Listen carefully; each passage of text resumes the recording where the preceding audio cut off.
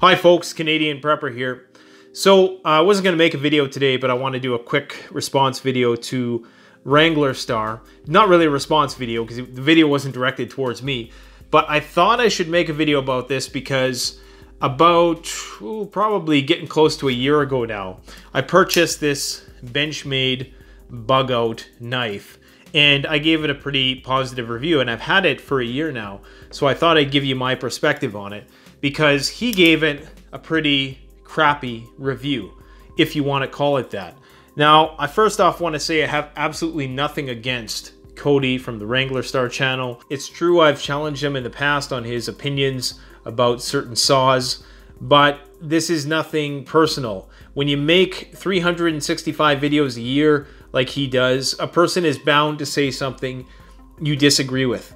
And this isn't so much that I disagree with him, I just think he's plain wrong about what he says about this knife, for reasons I'm going to get into. Now, yes, it's called the Benchmade Bugout, which I believe is absolutely ridiculous. I want to first off say I did not buy this knife because it was called Bugout. As much as I've made some pretty stupid impulse buys in my days as a prepper. Believe me, I've made a video on that, all the dumb things I've purchased. But this was something that I didn't buy because of the name. It was total coincidence. I was looking for a knife which was going to be, a lightweight knife for EDC use. And the guy at the knife store said, well, this is what I use. And he had a blue one. And, I said, okay, well, I'll try that out. And sure enough, I've come to absolutely love this knife. Now, the name is absolutely ridiculous. I don't know what they were thinking when they named this knife, what they named it, because it has to be the worst. Like, why would you waste a great name like that on something like this, which is not even remotely close to what I would consider a bug-out knife? Now, part of the reason why I say this is because the first one that came out was in blue, of all things. So not only is the form factor and the durability of the knife not up to task for a bug-out situation, but the color was way off. I mean, if anything, make it orange, something which is high vis. Why blue? And then I think about a year later, they came out with this color, which is kind of like an olive drab type color, which of course I went for. And I think it's great for what I'm going to talk about, but it's absolutely terrible. So not only did Cody at the Wranglerstar channel screw up in his review for reasons I'm going to get into, but Benchmade screwed up in naming this knife. It's the dumbest name, and they should name it the warehouse knife. So his two criticisms is that it feels like plastic and that there's a hole in it. I'm not joking about this. His two criticisms is that he feels that the plastic is cheap and that there's a hole in it that does something to his hand that he didn't really clearly articulate. Now, my issue is this. You knew what you were buying when you bought it, okay? You knew that it was a plastic handle when you bought it, so why is that all of a sudden a surprise? And the second thing is this hole, this lanyard hole. I have absolutely no idea what he's talking about when he says that hole catches on something. Maybe it's because he doesn't have a clip on it, or he took the clip off, but I have no idea what he's talking about when he says that the hole catches on things. I've never had that happen, and I use this knife every single day, probably about 100 times a day. I'm not exaggerating, because it's for my store, CanadianPreparedness.com. I ship out a lot of boxes. I'm cutting up a lot of stuff. I use this for everyday use, all the time, 24/7. This is on me. When it's not on me, I panic. The thing is, I don't always know it's on me because it's super lightweight, and that's why I wanted it. Has a nice thin form factor, and you'll notice that this clip is flush with the top, so it doesn't protrude out of whatever, if you put it in your pocket, it doesn't protrude out.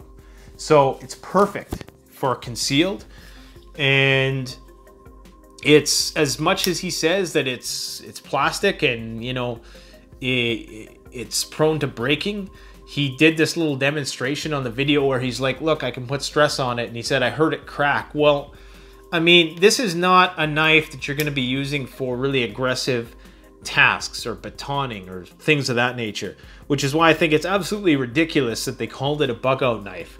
And maybe that's where they got his hopes up. But I can tell you, I haven't had any issues with the durability of this knife. You can use it, you know, outdoors for small carving type tasks. If you want to, you know, make a spear or traps or whatever the case might be, you could use it for that purpose. But it's certainly not going to be something you're going to want to use too aggressively. Now, it holds a great edge. It's very sharp, very hard steel. So it's a challenge to sharpen. But in my opinion, this is an awesome knife. The plastic has shown no like wear and tear.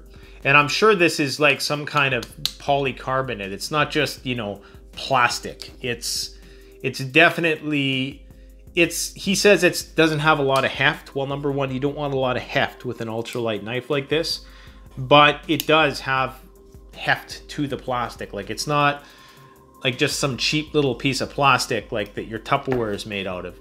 It's definitely, you know, it's got some solidness to it, you know. And in terms of like how it functions great, easy open, you know, it closes very easily. And I don't know, I'm not a knife guy, but I love this knife. And do I think that it's a little overpriced? I think it probably is, but I don't know a whole lot about knives and, you know, why they're priced the way they are. So one thing I can say is that because it's cost me so much, I always make sure I have it near. And that's one of the great things when you buy something, you know, that costs a bit more. You take care of it, you look after it. Look, I'm not one of these guys who has 50 different knives and I use, you know, I pick a different knife every day. Fear the man with one gun, for he knows how to use it. The same thing goes with a knife. This is my knife. This is, you know, the knife I use thousands of times a week, I would say. And it's just great. I have no complaints about it. The first time I felt it in my hand, I knew it was from me. So I think Wranglerstar is out to lunch on this issue. I sincerely think he's got a great channel, but on the topic of this issue, it's like he's saying that, you know, a pair of basketball shoes is not good for the construction site. Or a better analogy would be, he's saying that screwdrivers suck because they're not hammers. This has a distinct purpose. Okay, and the purpose isn't for running around a homestead all day, where you probably want something a little more heavy duty, especially when you're doing a lot of woodworking and things of that nature. You're going to want something which is a bit more sturdy. Now, that is partly the fault of Benchmade for naming it the Bugout. But you knew when you bought it that it was made out of plastic. I'm assuming you handled the knife before you purchased it. Maybe it was sent to you. Maybe somebody sent it to you. I think he had did a video based on what he had said in that video that I watched. That he might have done a video 2 weeks prior, which mentioned that he liked the knife and that he had changed his mind later on. It's one thing to say that the knife doesn't meet your needs. It's another thing to make a thumbnail that says bad, bad, bad. No, it's a tool that is not the tool that you want. I have absolutely no affiliation with Benchmade whatsoever, although I would like to start selling some high quality knives in the future, and they're definitely one of the companies that I'm looking into. But so I'm not trying to do any damage control for the company or anything like that. This is for my reputation, because people go and they see my video and they say, oh look, Canadian Prepper says this knife is great and Wranglerstar is saying it's crap. Remember why he's saying it's crap. He's saying it's crap because it's lightweight and because it's made of plastic. He doesn't even know what kind of plastic it's made out of, and quite honestly, neither do I. But he knew it was plastic when he bought it, and he's complaining that there's a hole in it. So to say that that makes it a bad knife is completely illogical. So in my opinion, this is a great knife for somebody who primarily leads an urban lifestyle, but maybe does some stuff in the outdoors periodically, but isn't doing anything heavy duty. And with a knife like this, you should know the limits just by handling it. I mean, you should know what you can and you can't get away with. You know, maybe at some point, if I ever do decide to get another one, or if the company wants to send me another one, then I can really put this one through some torture tests. I'm not going to do that right now because it's an expensive knife, and I'm not just going to trash a knife just for YouTube, especially, you know, one that's grown on me. Now, one of the most important things about this knife is the weight. To get a knife which has, you know, really hard steel, good quality blade, and to make it lightweight at the same time, but durable, there's got to be some compromises. And this knife is so light, its ounces count. I had a Kershaw knife before this. I'm sure there's other knives in this class which are comparable. Maybe they could have made it in titanium or something like that. I'm sure there's other materials they could make it out of, but I'm pretty sure they probably thought about that too. You know, so I don't know. I just think it's a great knife. I think it's amazing knife for my proper lightweight tactical pants. Fits perfectly in there. You don't even know that, you can't even tell that it's on you.